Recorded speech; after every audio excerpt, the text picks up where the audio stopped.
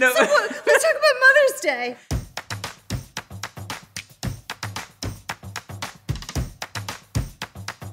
Oh my God, can we tell that story?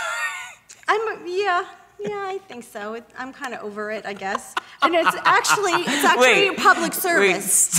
It's a public service to all mothers who visit their kids who want to be cool and are in the heat and get dehydrated and have mimosas. This is a very dangerous combination. We're just going to do an overview. We're not going to do too many details. One of my friends, basically, she was put together this brunch, and she invited me, and I said, oh, my mom's in town. She said, bring your mom. Mm-hmm.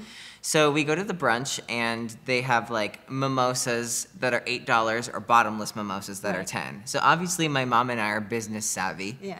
So we go bottomless. The entire table goes bottomless mimosa. And so I had one at the very beginning. Okay, stop, time out. No, you have to give them what happened starting at 6 a.m. When I went to the beach. I walked. And I got dehydrated. And I didn't want to carry a bulky water bottle, so I had a debit card. And I only got 8 ounces of water. What does your debit card have to do with the 8 ounces of water? I couldn't call an Uber with a debit card. So I had to walk. Well, you use your phone to call an Uber. I didn't have my phone. I only had my Fitbit. And it doesn't call out. But I was very seriously dehydrated that you forgot to put that part because I only had 2 mimosas and the rest of yours. No, you did not. It's true. I swear to God, it's no, true. You didn't. No. They keep filling them up. No, you were not drinking yours because you had that. I was driving. Were you? Because I had what? Responsibilities?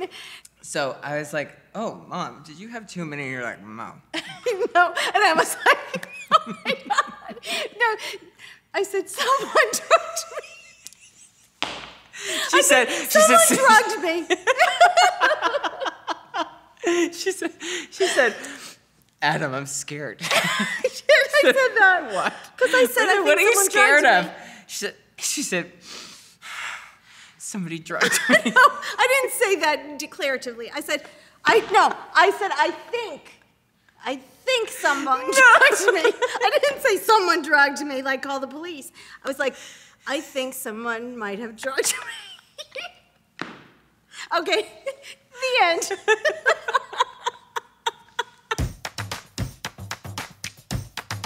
Do you remember once you told me that you're like, I'm gonna change my last name? Yes, to Kennedy. Yeah, so you'd be Kelly Kennedy. Yeah, I thought it was a good combo.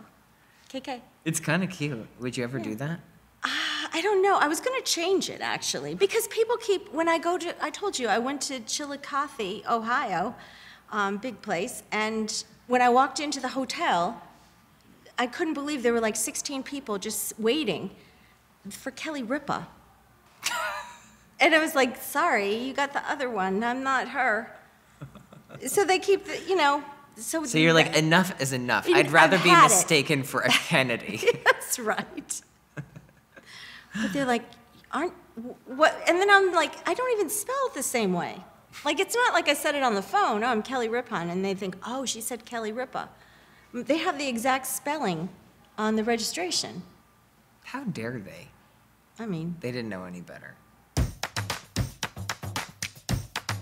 How we get here? We took a taxi. Yeah. But how did we get here in the bigger picture?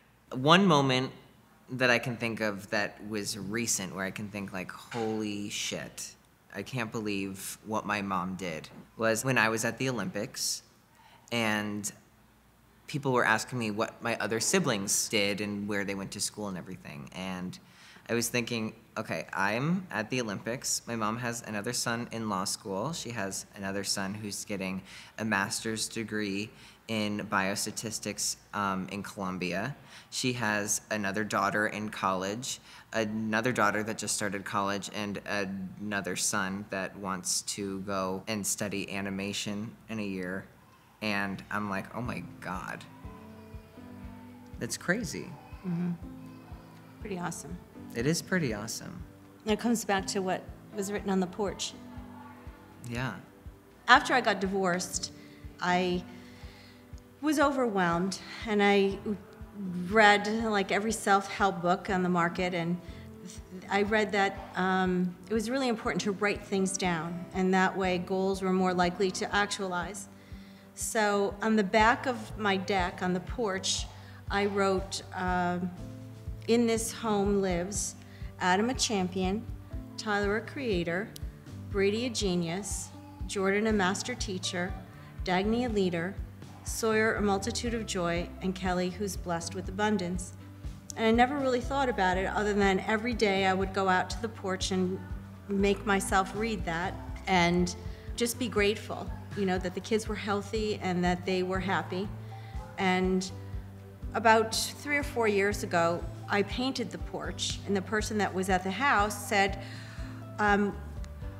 why did you put this on the porch? And I said, oh, I did that a long, long time ago. And they said, well, how did you ever know it was going to come true? And I had chills that day thinking, oh my goodness, it has come true. I think that you've always like planted seeds. Yes. I just remember my mom, when I was young, telling me a bunch of things.